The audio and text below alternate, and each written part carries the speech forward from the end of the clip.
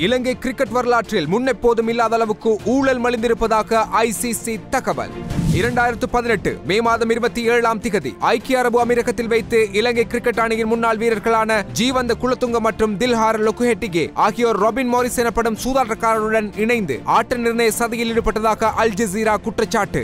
2018 June மாதம் 18ஆம் திகதி மேற்கிந்திய தீவுகள் அணியுடனான டெஸ்ட் போட்டியின் போது பந்தை சேதப்படுத்திய குற்றச்சாட்டு தொடர்பாக அப்போதைய இலங்கை அணியின் தலைவர் தினேஷ் சந்திமால் ஒரு டெஸ்ட் போட்டியில் ஆட ஐசிசி தடை விதித்தது.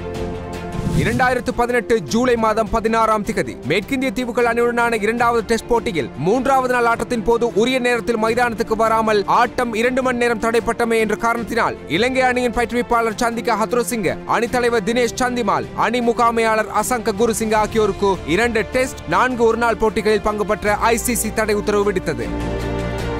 2018 அக்டோபர் மாதம் 15ஆம் திகதி இலங்கை கிரிக்கெட்டில் நடைபெற்ற ஊழல்கள் தொடர்பாக விசாரணைக்குரிய முறையில் ஒத்துழைப்பு வழங்காமையினால் இலங்கை கிரிக்கெட் அணியின் முன்னாள் தேர்வுக்குழு தலைவரான சரத் ஜெயசூரியவுக்கு ஒத்துழைப்பு வழங்குவதற்கான காரணம் தொடர்பில் விளக்கம் அளிக்க ஐசிசி 14 நாள் கால அவகாசம். 2018 அக்டோபர் மாதம் 17ஆம் திகதி 2018ஆம் ஆண்டு ஆசிய கிண்ண போட்டியில் இலங்கை அணி பங்களாதேஷ் மற்றும் ஆப்கானிஸ்தான் அணிகளிடம் படுதோல்வி அடைந்து முதல் சுற்றுடன் நாடு திரும்பியது. 2018 அக்டோபர் மாதம் 22ஆம் திகதி இங்கிலாந்துக்கு எதிராக நடைபெற்ற கிரிக்கெட் தொடரில் ஒளிபரப்பு உரிமை நிதியை தனிப்பட்ட ஒருவரின் கணக்குக்கு மாற்றுவதற்கான முயற்சிகள் மேற்கொண்ட குற்றச்சாட்டின் பேரில் இலங்கை கிரிக்கெட் நிறுவனத்தின் பிரதம நிதி அதிகாரியான விமல் நந்தித திசாநாயக்க குற்றப்புலனாய்வு பிரிவினரால் கைது செய்யப்பட்டார். 2018 அக்டோபர் மாதம் 24ஆம் திகதி ஆசிய கிண்ண தொடரின் போது அணி தழுவிய மோசமான தோல்விகளை தொடர்ந்து இலங்கை அணி தலைவராக பதவி வகித்த ஆஞ்சலோ மெத்தியூஸ் தேர்வுக்குழுவினால் அணித்தலைவர் பதவியிலிருந்து அதிரடியாக நீக்கப்பட்டு புதிய அணித்தலைவராக தினேஷ் சந்திமால் நியமிக்கப்பட்டார். 2018 அக்டோபர் மாதம் 31ஆம் திகதி இலங்கை கிரிக்கெட் அணியின் வேகப்பந்து வீச்சாளரான நுவான் சொய்சா ஊழல் குற்றச்சாட்டு தொடர்பில் 14 நாட்களுக்குள் விளக்கம் அளிக்குமாறு ஐசிசி உத்தரவிட்டது. 2018 நவம்பர் மாதம் 23ஆம் திகதி இங்கிலாந்து அணியிடம் சொந்த மண்ணில் வைத்து டெஸ்ட் தொடரை 3-0 எனும் அடிப்படையில் இழந்து வெள்ளை அடிப்புக்குள்ளானது இலங்கை அணி. 2018 நவம்பர் மாதம் 25ஆம் திகதி இலங்கை கிரிக்கெட் அணியின் தேர்வுக்குழு தலைவராக செயற்பட்டு வந்த கிரஹாம் லெப்ராய் பதவியிலிருந்து நீக்கப்பட்டு தேர்வுக்குழுவின் புதிய தலைவராக அசந்த டிமெல் நியமிக்கப்பட்டார். 2018ஆம் ஆண்டு டிசம்பர் மாதம் 20ஆம் திகதி புதிய அரசாங்கத்தின் விளையாட்டுத்துறை அமைச்சராக ஹரின் பெர்னாண்டோ நியமிக்கப்பட்டார். 2019 ஜனவரி 19ஆம் திகதி ஒரு வீரரை அணிக்குள் இணைப்பதற்காக தனக்கு லஞ்சம் வழங்க முயற்சித்ததாக அமைச்சர் ஹரின் ஐசிசியின் ஊழல் பிரிவு தலைவரான அலெக்ஸ் மார்ஷலிடம் முறைப்பாடு செய்தார். இலங்கை கிரிக்கெட்டின் ஊழல்கள் தொடர்பாக பல தகவல்களை ஐசிசியின் பொது மன்னிப்பு காலத்தில் வழங்கியுள்ளதாக ஐசிசி தெரிவித்திருந்தது. இத்தனை ஊழல்களுக்கும் பின்புலமாக இருந்தது யார்? மனம் திறக்கிறார் முன்னாள் விளையாட்டுத்துறை அமைச்சர் ஃபைசர் முஸ்தபா.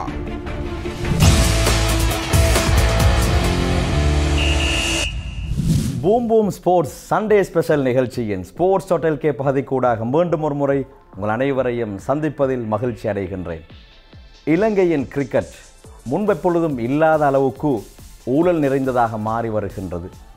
அண்மையிலே தற்போதைய விளையாட்டுத்துறை அமைச்சர் தனக்கு லஞ்சம் வழங்க ஒருவர் வந்ததாக அறிவித்திருந்தார். ஊடகங்களிலே மிகப்பெரிய பேசு பொருளாக மாறியிருந்தது. இந்நிலையிலே நாங்கள் முன்னாள் விளையாட்டுத்துறை அமைச்சர் கௌரவ ஃபைசர் முஸ்தபா அவர்களை சந்திப்பதற்காக வேண்டி வந்திருக்கின்றோம். utv.lk වැඩසටහන තුළින් අද දිනේදී අප සම්බන්ධ වන්නේ හිටපු ක්‍රීඩා අමාත්‍ය වර්තමාන පාර්ලිමේන්තු මන්ත්‍රී ගරු ෆයිසර් මුස්තෆා මන්ත්‍රීතුමාත් සමගයි. අස්සලාමු අලයිකුම් අයිබෝවන්. වලයිකුම් සලාම් අයිබෝවන්. ඊටාම කාර්ය බහුල ජීවිතයක් ගත කර පහුගිය කාලයේදී දැන් ඊටාම සැහැල්ලුවෙන් ඉන්න බව අපට පේනවා. ජීවිතේ හැම විටම මම සැහැල්ලුවෙන් තමයි මගේ ජීවිතය ගත කරේ. නමුත් පහුගිය කාලේ බොහෝ දෙනාගේ අවධානයට යොමු වෙච්ච අමාත්‍යවරයෙක් හැටියට ගරු ෆයිසර් මුස්තෆා අමාත්‍යතුමාව සඳහන් කරන්න පුළුවන්.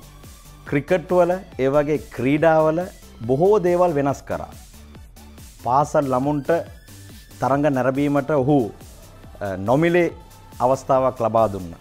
රණවිරුවන්ටත් එම අවස්ථාව ලබා දුන්නා. බොහෝ දිනෙක ෆයිසර් මුස්තෆා මන්ත්‍රීතුමා ගැන කතා කරා. මන්ත්‍රීතුමනි ඔබ ක්‍රීඩා අමාත්‍යවරයා හැටියට කෙටි කාලයක් හිටියේ. ඒ කාලය තුලදී ජනතාවට ක්‍රීඩාවට ඔබ කරපු දේවල් ගැන අපට සඳහන් කරන්න. මං හිතන්නේ මම සාමාන්‍යයෙන් මං කරපු සේවය ගැන මම කතා කරන්නේ මම විශ්වාස කරනවා ක්‍රීඩා ඇමති හැටියට මම ජනතා සුභවාදී තීන්දුවක් ගත්තා. ඒ වගේ ක්‍රීඩා සංගම් සම්බන්ධයෙන් පරිපාලනයේදී යම් යම් වෙනසක් කරා. ඒ වගේම ක්‍රිකට් ක්‍රීඩාවේදී අපි දැක්කා නිලවරණයේ සම්බන්ධයෙන් මම ප්‍රශ්න මතුවලා තිබ්බා. මං ස්වාධීන මැතිවරණ කොමිටුවක් පත් කරා.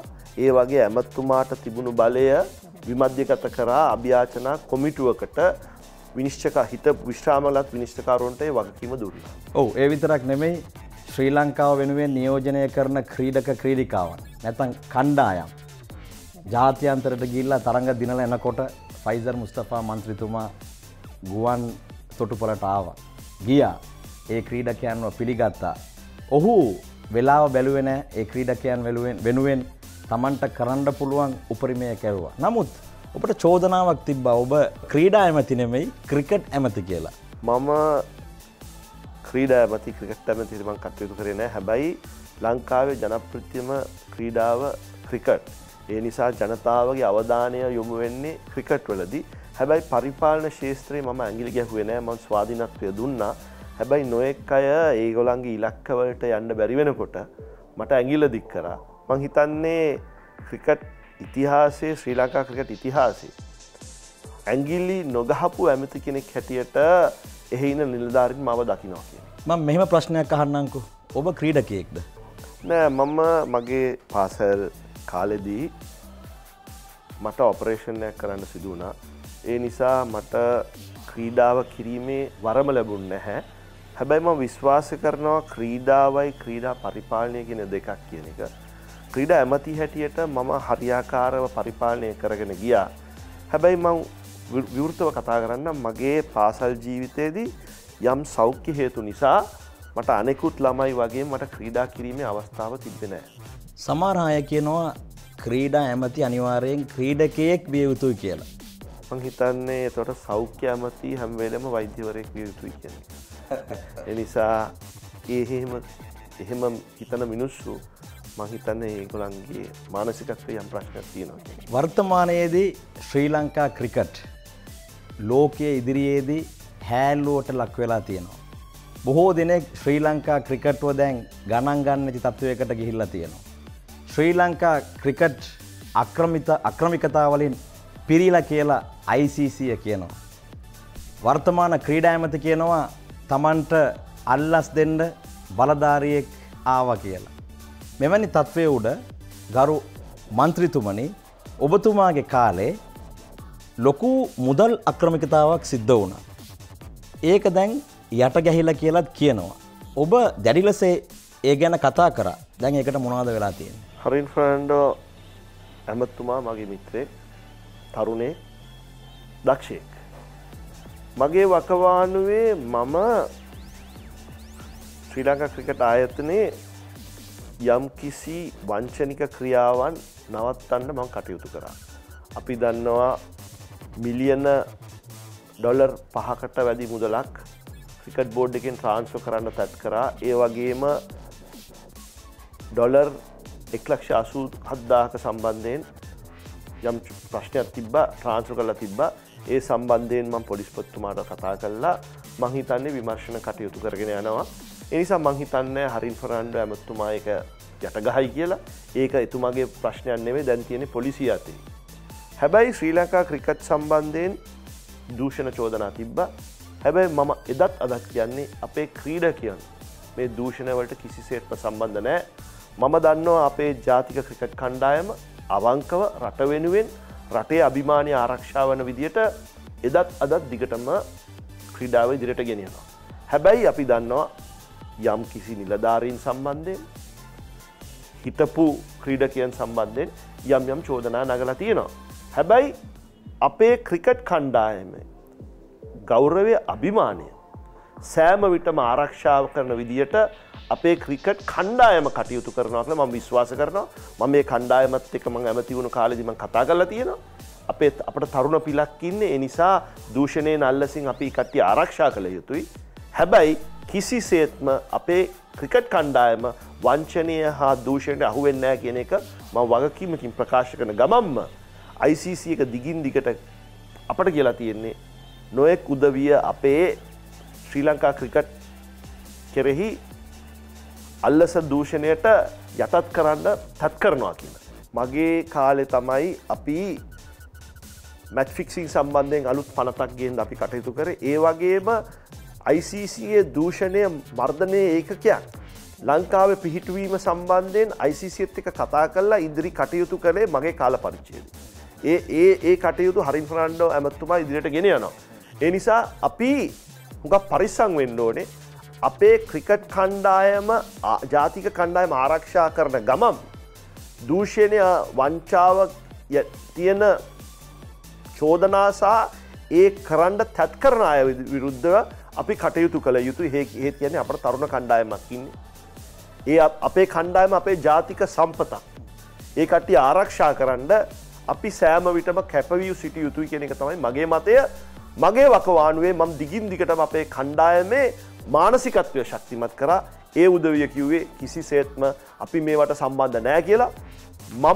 මට විශ්වාසයක් තියෙනවා අපේ කණ්ඩායම කවදාවත් ජාතික කණ්ඩායමක් එවැනි ක්‍රියාවලිය යෙදෙන්නේ නැහැ කියලා. හැබැයි පිට ඉන්න නොයෙක් උදවිය මේ සම්බන්ධයෙන් නොයෙක් බලපෑම් තත් කරනවා. ඒ වගේ අපි දන්නවා ග්‍රවුන්ඩ් සැකසීමේදී එවැනි කටයුතු වලදී අල් ජසීරාවේ පවා අල් ජසීරා චෝදනාව සම්බන්ධයෙන් යම් ප්‍රශ්න තිබ්බා. හැබැයි පිච් එක සම්බන්ධයෙන් ඒ කටයුතු කිරීමේදී මේ සමහර උදවිය මේ කට්ටියටව නම ගන්න හදනවා මේ යම් මුදල් වලට. හැබැයි මම මගේ ක්‍රිකට් කණ්ඩායමට ආදරේ අපේ කණ්ඩායම ආරක්ෂා කිරීමට මම කටයුතු කරා. ඒ වගේ හරින් ෆර්නැන්ඩෝ ඇමතුමා ඒ මාර්ගයේ කටයුතු කරනවා කියන පූර්ණ විශ්වාසය මට තියෙනවා. ඔව් දැන් ප්‍රශ්න දෙකක් තියෙනවා. ඊටම දීර්ඝව ඔබ කතා කළ යුතුයි. පළවෙනි ප්‍රශ්නේ හරින් ෆර්නැන්ඩෝට යම්කිසි බලධාරියෙක් අල්ලස් දෙන්න හැදුවා කියලා එතුමා ICCට පැමිණිලි කරනවා. ඒ පැමිණිලි කිරීම සඳහා ශ්‍රී ලංකාවට යම්කිසි කැලැල්ලක් ඇති වෙන්නේ නැද්ද මගේ පළවෙනි ප්‍රශ්නේ. දෙවෙනි ප්‍රශ්නේ ක්‍රීඩා ඇමතිවරයෙක්ට අල්ලස් දෙන්න පුළුවන්. ඒ කියන්නේ අල්ලස් දෙන්න තත් කරන බලධාරීන් ශ්‍රී ලංකාවේ ඉන්නවා කියන්නේ කලින් හිටපු ක්‍රීඩා ඇමතිවරුන්ටත් ඒ වගේ දේවල් සිද්ධ වෙන්න ඇති. ඔබට අල්ලස් යෝජනා ඇවිල්ලා තියෙනවද? කවුරු හරි අල්ලස් දෙන්න කතා කරලා තියෙනවද? හරින් ෆර්නැන්ඩෝ ඇමතුමාගේ ප්‍රකාශයක් කළා තියෙනවා නම් එතුමාට අල්ලසක් දෙන්න යම් කිසි පුද්ගලයෙක් තත් කරා නම් ඒක භයානක ප්‍රශ්නයක්. මං හිතන්නේ ICC එකට දැනුම් දෙනවත් එක්කම ලංකාවේ නීතියෙත් නීති රාන්ත්‍රණයක් තියෙනවා ඒ සම්බන්ධයෙන් නීති ක්‍රියාමාර්ග ගන්න. ඒ නිසා එවැනි අල්ලස් දෙන්න තත් කරන පුද්ගලයන්ට විරුද්ධව අපි ICC නීතියත් එක්කම අපේ නීතිය තුලින්ුත් ඒ උදවියට විරුද්ධව කටයුතු කළ යුතුයි කියන එක මා විශ්වාසයි. ඔබට අල්ලස් යෝජනා ඇවිල්ලා තියෙනවද? මට කිසිසේත් අල්ලස් යෝජනාවක් ඇවිල්ලා නැහැ. ඔව් ෆයිසර් මුස්තෆා මන්ත්‍රීතුමා නම් කියන්නේ භයානක තත්වයක් කියලා. මන්ත්‍රීතුමනි ක්‍රීඩා ඇමතිවරයෙක්ටම අල්ලස් දෙන තත් කරන පුද්ගලයන් මේ රටේ ඉන්නකොට ඇයි පොදු ජනතාව තුල යම්කිසි සැකයක් මතුවෙනවා? ඒකට පල්ලෙහාන් ඉන්න මිනිස්සු ඉන්නවනේ. දැන් තේරීම් කමිටුව ඉන්නවා, පුහුණුකරුවන් ඉන්නවා. ඒ වගේ මිනිසුන්ට ඇයි ඒ වගේ පුද්ගලයන්ට ඇයි අල්ලස් දෙන්න බෑ කියලා? පැහැදිලි. අමති කෙනෙකුට අල්ලසක් ඉදිරිපත් කරනවා නම් ඒක භයානක ප්‍රශ්නයක්. හැබැයි මං හිතන්නේ අපේ කණ්ඩායම මේ දවස්වල ක්‍රිකට් ක්‍රීඩාවේ හොඳට ක්‍රීඩා කරන්නේ නැහැ. ඒක ඒ නිසා අල්ලස් ගන්නවා කියන මතය ඇති කරා නම් තේරුම් කමිටුව කණ්ඩායමගේ මානසිකත්වය වැටෙනවා. හැබැයි එක සිදුවීමක් තියෙන හරින් ෆර්නැන්ඩෝ ඇමතුමාට අල්ලස් දෙන්න කෙනෙක් තත් කරා. එතුමා මාධ්‍යයටත් කියලා තියෙනවා. ඒක එක ප්‍රශ්නයක්. ඒ වගේ ඔබතුමා කියනවා නම් ඒ නිසා තේරුම් කමිටුව තත් කරන්න පුළුවන් අපේ ක්‍රීඩකයන්ට දෙන්න පුළුවන් කියලා මම ඔබතුමාගේ ඉල්ලීමක් කරනවා. අපේ ක්‍රිකට් කණ්ඩායමගේ මානසිකත්වය ගරු කරන්න මාධ්‍යයටත් වගකීමක් තියෙනවා. ඒ නිසා මම පුරවැසියෙක් හැටියට අපේ කණ්ඩායමේ මානසිකත්වය වටන්න මාධ්‍යයට වගකීමක් තියෙනවා ප්‍රශ්න නොකරන ලෙස. පහුගිය කාලයේදී මන්ත්‍රීතුමනි අලුත් ක්‍රීඩකයන් රාශියක් ක්‍රීඩා කරා. සනත් ජයසූරිය තේරීම් කමිටුව ඉන්න කාලේ අවුරුදු එකහමාරක් තුරදී ක්‍රීඩකයන් 42 දෙනෙක් අලුතෙන් ක්‍රීඩා කරා. ඒ තුලින් ජනතාවට යම්කිසි සැකයක් මතුවෙන්නට පුළුවන්. මෙවැනි දෙයක් සිද්ධ වෙලා ඇතිද කියලා. ඒකයි මම ඔබතුමාගෙන් ප්‍රශ්න යොමු කරේ. සැකයක් ඇති කිරීම තුලින් ඒ ක්‍රීඩකයන්ගේ මානසිකත්වයට බලපෑමක් ඇති වෙනවා. ඒ නිසා අල්ලස් සම්බන්ධයෙන් යාන්ත්‍රණයක් තියෙනවා. මාධ්‍ය අවශ්‍ය නැහැ. අල්ලස්සේ තියෙන නිදි ප්‍රශ්නයක්. ජනතාවට සැකයක් ඇති කරා නම් ප්‍රේක්ෂකයන්ට සැකයක් ඇති කරා නම් ඒගොල්ලෝ ක්‍රිකට් ක්‍රීඩාව ගැන අපේ කණ්ඩායම කෙරේ තියෙන විශ්වාසය නැති වෙනවා. ඒ නිසා අපි අල්ලස දෙන පුද්ගලයා සම්බන්ධයෙන් අපි නීති යාන්ත්‍රණය ක්‍රියාත්මක කරනවා. හැබැයි මාධ්‍ය තුලින් මේ හරින් ෆර්නැන්ඩෝ නම් සාධාරණයි. එතුමාට අල්ලසක් දෙන්න කෙනෙක් තත් කරා. එතුමා මාධ්‍යයට කිව්වා මෙහෙම දෙයක් තියෙනවා කියලා. හැබැයි ඒ නිසා බිම් මට්ටමේ යට මට්ටමේ දිගටම මේ ලංකාවේ ක්‍රීඩාව දූෂිතයි, අපේ තේරුම් කමිටුව දූෂිතයි, අපේ ක්‍රීඩකයන් දූෂිතයි කියන මතය හැදුවා නම් අපේ ක්‍රිකට් ශ්‍රී ලංකා ක්‍රිකට් වලට ලොකු ප්‍රශ්නයක් ඇති වෙනවා. ඒ නිසා මම ඇමති හැටියට මුලින්ම කණ්ඩායම රකින්න ඕනේ. ඒගොල්ලන්ගේ මානසිකත්වය රකින්න ඕනේ. දැන් මෙතන මම දකිනවා සමහර වෙබ්සයිට් වල ක්‍රීඩකයන්ගේ නම් ගියා මේ කට්ටිය තමයි මැච් ෆික්සිං වලට සම්බන්ධ. ඒ ක්‍රීඩකයන් මට කතා කරලා කිව්වා ඇමතුමා අපේ දරුවෝ ඉන්නවා. අපේ පවුල් ඉන්නවා. අපි දැන් මැච් ගහනකොට අපේ මානසිකත්වයේ බිඳ වැටෙනවා කියලා. ඒ නිසා මේ වෙබ්සයිට් වල එහෙම යන්නේකත් මම හිතන්නේ අපේ කණ්ඩායමේ මානසිකත්වයට ලොකු පහරක් හැටියට මම දකිනවා. ඔව් ඇමතිතුමා නම් කියන්නේ ක්‍රීඩකයන්ගේ මානසිකත්වයට හානි කරන්න එපා කියලා. ඇමතිතුමනි ඔබට තවත් ලොකු චෝදනාවක් තිබ්බනේ. ඡන්ද කල්දාන ඇමති කියලා. එතකොට දැන් ක්‍රිකට් නිලවරණය දැන් සමහර අය කියනවා තිලංග සුමතිපාලගෙන් පලිගන්න ෆයිසර් මුස්තෆා චේතනාන්විතව ඡන්දේ කල් දැම්මා කියලා. කියන මිනිස්සු කියයිනේ ඉතින් තිලංග සුමතිපාල කියන්නේ නෑනේ. ඉතින් තිලංග සුමතිපාල කියන්නේත් නෑ, ජයන්ත ධර්මදාස කියන්නේ නෑ, නිශාන්ත රණතුංගත් මට ඇඟිල්ල දික් කරන්නේ නෑනේ. ඒ උදවියට ප්‍රශ්නයක් නැත්තම් මේ අනිත් අයට ප්‍රශ්නයක් තියෙන එක විහිළුවක්. ෆයිසර් මුස්තෆා කියන එක්කෙනා කාගේවත් වන්දි බට්ටයක් නෙවෙයි, එන්චයියෙකුත් නෙවෙයි. මම හරි දේ කරා. මට අවශ්‍ය කරන නීති රාමුව හැදුවා. මම කිසිම කෙනෙක්ගේ හෙන්චයියෙක් නෙවෙයි. ඒ නිසා කිසිම කෙනෙක් මට ඇඟිල්ල දික් කරන්න බෑ. මම එක් කණ්ඩායමට සහයෝගය දෙනවා. මම ස්වාධීනව මගේ කටයුතු මම පරිගන්නේ නැහැ. මම ජීවිතේට මගේ දෙමව්පියන් එකක් කියලා තියෙනවා. කවුරුවාට වෛර කරත් පරිගන්න එපා කියලා. ඒ වගේම අද වෙනකන් මාධ්‍යදී මම කිසිම දේශපාලඥයෙකුට විරුද්ධව හෝ කිසිම පුද්ගලයෙකුට විරුද්ධව පුද්ගලිකව අපහාස කළා නැහැ. දේශපාලනයේදී කියන දේ කිව්වා. ඒ නිසා තමයි අද වුණත් මට ආණ්ඩුවෙත් විපක්ෂ සියලු දෙනාගේම මම දේශපාලනය කියන්නේ දේශපාලන සීමා කරපු දේශපාලනය. වෛර බදින දේශපාලනය මං කරන්නේ. ඒ නිසා කියන මිනිහා කියයි. හැබැයි ජනතාව දන්නවා මම කාටත් කාගේවත් පලිගන්න හේතුවක් නැහැ. හේතුව මම පලිගැනීමේ චේතනාවෙන් මම කිසිම දෙයක් කරන්නේත් නැහැ. අනිවාර්යයෙන්.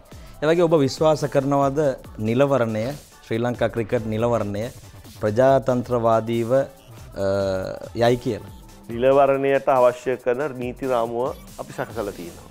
ඒ නිසා මං හිතන්නේ ප්‍රචණ්ඩත්වයක් එහෙම තියෙයි කියලා. ඒ නිසා තියෙන සමාජික ක්ලබ්ස් ටික කියලා ඡන්දේ දාලා ඒ නිලධාරී මණ්ඩලය පත් කරයි. ඉතින් මෙතන මේ 아무තු ප්‍රජාතන්ත්‍රවාදයක් නැහැ නේ. මේ ප්‍රජාතන්ත්‍රවාදය කියන්නේ ඡන්ද හිමි අය කියලා ඡන්දේ දාලා සභාපති උසානෙකුත් නිලධාරීන් පත් කරයි. ඔබ ක්‍රීඩා ඇමති වෙච්ච කාලේ මම එකම එක අවස්ථාවදී තමයි දැක්කේ ඔබ කෝපයටපත් වෙනවා. ඒ ඉන්දෝනේසියාවේ පැවැත්වෙච්ච ආසියානු මලල ක්‍රීඩාවලියට ශ්‍රී ලංකාවෙන් ක්‍රීඩක ක්‍රීඩිකාවන් 172 දෙනෙක් සහභාගී වෙනවා. නමුත් පදක්කමක් ලංකාවට ගේන්නේ නැහැ. ඔබ ඊටාම පැහැදිලිව කිව්වා ඒ කාලේ අනිත් අවස්ථාවේදී ඊළඟ අවස්ථාවේදී ෆයිසර් මුස්තෆා ක්‍රීඩා ඇමති වෙලා හිටියොත් මම නිසි ක්‍රියාමාර්ගයක් ගන්නවා කියලා. දැන් මොනවද වෙන්නේ? මම ආසියා මල්ල ක්‍රීඩා උළෙලදී පදක්කම් ලබා ගැනීමේ ප්‍රවණතාව තිබිය යුතු ක්‍රීඩකයන් පමණක් යා යුතුයි කියන ප්‍රතිපත්ති තීන්දුවට ආවා. හැබැයි NOC එක කිව්වා අපට අපේ ක්‍රීඩකයන්ට ජාත්‍යන්තරයට අවස්ථාවක් දිය යුතුයි කියලා. ගිහිලා හිස් බඳුනෙන් එනකොට මං කිව්වේ මම මේ ප්‍රතිපත්තිමය තීන්දුව ගත්තා. හැබැයි අපි 170 ගාණක් යවලා මේ ලැජ්ජාවට භාජනය වෙලා තියෙනවා. මීට පස්සේ නම් පදක්කමක් හිමි පදක්කමක් ලබා ගැනීමේ ප්‍රවණතාවය තියෙන ක්‍රීඩාවක් ක්‍රීඩක හැර මම ජාත්‍යන්තර නියෝජනය කිරීමට අපේ ක්‍රීඩකයන් යවන්නේ නැහැ කියන තීන්දුවට ඇවිල්ලා ඉවරයි කියන්නේ. මම කෝපයකටපත් උනේ නැහැ. මං හිත වේදනාවෙන් කිව්වේ හේතුව අපේ ලංකාවේ දජය එක්ක පිටරට ගිහිල්ලා ක්‍රීඩා කරනකොට අන්ත පරාජයට ලක් වෙනකොට සමහර ක්‍රීඩාකයන් ක්‍රීඩාව අවසන් කරන්නත් බැරි වුණා. අර රෝලර් ස්කේටිං එහෙම. නිසා මං හිතන්නේ ක්‍රීඩා සංගම් NOC එක වගකීමකින් කටයුතු කළ යුතුයි කියන එක තමයි මගේ විශ්වාසය. මං චෝදනා කරන්නේ නැහැ NOC කිව්ව හැම කෙනාට අවස්ථාවක් දිය යුතුයි කියලා. මම හිතියේ වෙනත් මතයක. ඊට පස්සේ අපේ නිලධාරීන් ওই NOC එකයි අපි ප්‍රජාතන්ත්‍රවාදී ලෙස තීන්දුවක් ගත්තා. බහුතරයක් කිව්වේ ඔක්කොමලා යවන්න ඕනි කියලා. මං ඒ මතයට හිස නැමුවා. හැබැයි මම කිව්වා මං තව පාරක් කරන්න ලෑස්ති නැහැ. අවසාන වශයෙන් ප්‍රශ්න දෙකක්. පළවෙනි ප්‍රශ්නය ශ්‍රී ලංකාවේ ක්‍රීඩා ශාස්ත්‍රය තුල සියලු දෙනාටම ඒකාකාරීව ක්‍රියා කරනවද? සුළු ජාතීන් ඒ වගේ මහ ජාතීන් මෙම ක්‍රීඩකයන්ව නියෝජනය කරනකොට මේ හැම දෙනාටම එක හා සමාන අවස්ථා ලබලා දෙනවද කියන ගැටලුව සුළු ජාතීන් නියෝජනය කරන ක්‍රීඩක ක්‍රීඩිකාවන් තුළ තියෙනවා. ඒ ගැන ඔබගේ මතය. ඒ දෙවෙනි ප්‍රශ්නය ජාත්‍යන්තරයට ගිහිල්ලා දැන් පදක්කම් ලබාගෙන එනවා ක්‍රීඩා කරලා ජයග්‍රහණය කරලා එනවා. ඒ ක්‍රීඩක ක්‍රීඩිකාවන්ට මේ රට තුල ලබා දෙන පහසුකම් සෑහීමකට පත් වෙනවද? පහසුකම් ඇතිද? පළවෙනි ප්‍රශ්නේ සුළු ජාතීන් මහ ජාතීන් කියලා අපිට ක්‍රීඩාවේ බලන්න බෑ. සියලු දෙනාට සම අයිතිය තිබිය යුතුයි. හැබැයි අපි දැකලා තියෙනවා සමහර අවස්ථාවලදී 100 ගාණක් යනකොට එක සුළු ජාතිකයයි නියෝජනය කරේ. හැබැයි ඒක ගැනත් අපිට ප්‍රශ්න කරන්න බෑ. හේතුව අපි ලාංකික චින්තනයෙන් තමයි තෝරන්න ඕනේ. හැබැයි අපි දන්නවා ආසියාතික ක්‍රීඩා උළෙලට නියෝජනය කරේ එක සුළු ජාතිකයෙක්. ඒ නිසා යම් යම් අයට නොඑක් මනසේ මතය තියෙනවා. හැබැයි මා විශ්වාස කරන අපේ නිලධාරී ඉතාමත් ස්වාධීනව තීන්දුව ගත්තේ කියලා. ඒක ක්‍රීඩා ශාස්ත්‍රය තුල ජාතිවාදය නැහැ කියලා ඔබ කියන්නේ. නෑ මං හිතන්නේ මේ රටක් දිහා බලනකොට බිම් මට්ටමේ දේශපාලන වේවා වෘත්තීය වේවා ඕනෑම රටක යම් යම් ප්‍රශ්න තියෙනවා. ඒ අභියෝග වලට මුහුණ දීමේ හැකියාව තියෙනවා. වෘත්තියක් වුණත් එහෙම. ඒ නිසා අපි හැම විට මේ ජාතිවාදී විෂ බීජ අද දේශපාලන පක්ෂත් රයිට් ජාතිවාදයේ විෂ බීජල අපේ පංගුව අහන දේශපාලනේ කරන්නේ. මම ඉතින් අපි මේ ජාතිවාදයේ ඇති කරලා තියෙනවා දේශපාලන ශාස්ත්‍රයත් ඇති කරලා තියෙනවා. සෑම විටම ලේසිම දේ අපි සුළු ජාති නිසා තමයි අපි තේරුන්නේ නැහැ. හැබැයි සමහර දැන් අර ආසියාතික මල්ල ක්‍රීඩා උළෙලදී එක සුළු ජාතිකයෙක් තමයි නියෝජනය වෙලා තිබෙන්නේ. ඒ නිසා සමහර අයට ප්‍රශ්නයක් තිබ්බා. හැබැයි මම විශ්වාස කරනවා ඒක නොඑක් විදියට අර්ථ නිරූපණය කරලා තියෙනවා. ඒ නිසා සමහර අය කියන්නේ අර මීට වඩා සුළු ජාතීන් තිබිය යුතුයි කියන මතය සමහර අයට තියෙනවා. මට තවත් ප්‍රශ්නයක්ත් තියෙනවා. දැන් එංගලන්තයේ බොක්ස්ටර්ෂයර් ප්‍රාන්තයේ කික් බොක්සිං සටන් කලාවේ නුවර අර්ෂා නොයිස් කියන ක්‍රීඩකයෙක් ජයග්‍රහණය කරා. හැබැයි ඒ ක්‍රීඩකයා ඇගයීමකට ලක්ුණේ නැහැ. මම ඇවිල්ලා හම්බුණා. මම හැබැයි මෙතන ඇගයීමට ලක් කරන්න අපට හැම ක්‍රීඩාවට යම් මුදලක් ලබා දෙන්න අපට වත්කම් ප්‍රමාණයක් නැහැ. ක්‍රීඩා 63ක් තියෙනවා. ක්‍රීඩා සංගම්. අපි මගේ විශ්වාසයේ අපි ක්‍රීඩා 10ක් හරි 15කට ප්‍රමුඛත්වය දීලා ඒව ශක්තිමත් කරනවා මිසක් හැම ක්‍රීඩාවට උදව් කරන්න මං හිතන්නේ ක්‍රීඩා අමාත්‍යාංශයට වත්කම් නැහැ. අපි යථාර්ථවාදී විය යුතුයි කියලා. ඔව්. ෆයිසර් මුස්තෆා ගරු මන්ත්‍රීතුමා කෙලින් කතා කරන පුද්ගලයෙක්. ඔහු මං අහපු සියලුම ප්‍රශ්නවලට ඉතාම සරලව උත්තර දුන්නා කියලා මම නම් හිතනවා. අපි ඔබතුමාට බෙහෙවින්ම ස්තුතිවන්ත වෙනවා අද දිනේදී අපගේ කෙටි ආරාධනාව පිළි අරගෙන අපට මේ අවස්ථාව ලබා දීම සඳහා. Thank you. கிரிக்கெட்டிலே என்றும் இல்லாத அளவுக்கு ஊழல் நிறைந்ததாக மாறி இருக்கின்றது. எனவே அண்மையிலே இடம்பெற்ற சமகால விளையாட்டுத்துறை அமைச்சர் ஹரீன் பெர்னாண்டோ அவர்கள் வெளியிட்ட கருத்தானது மிகவும் பாரதூரமான கருத்தாக மாறியிருந்தது. எனவே ஏராளமானவர்கள் சமூக வலைத்தளங்களிலே முன்னாள் அமைச்சர் ஃபைசர் முஸ்தபாவும் லஞ்சம் பெற்றிருப்பாரோ என்ற கேள்விகளை எல்லாம் எழுப்பியிருந்தார்கள். எனவே நாங்கள் இன்றைய தினம் நேரடியாக அவரை சந்தித்து பேசியிருந்தோம். மிக தெளிவான பதில்களை சொல்லியிருந்தார். தான் ஒருபோதும் அவ்வாறான செயல்களில் ஈடுபடவில்லை என்று. எனவே இந்த நிகழ்ச்சியும் உங்கள் அனைவருக்கும் ரொம்பவே பயனுள்ளதாக அமைந்திருக்கும் என நான் நம்புகின்றேன்.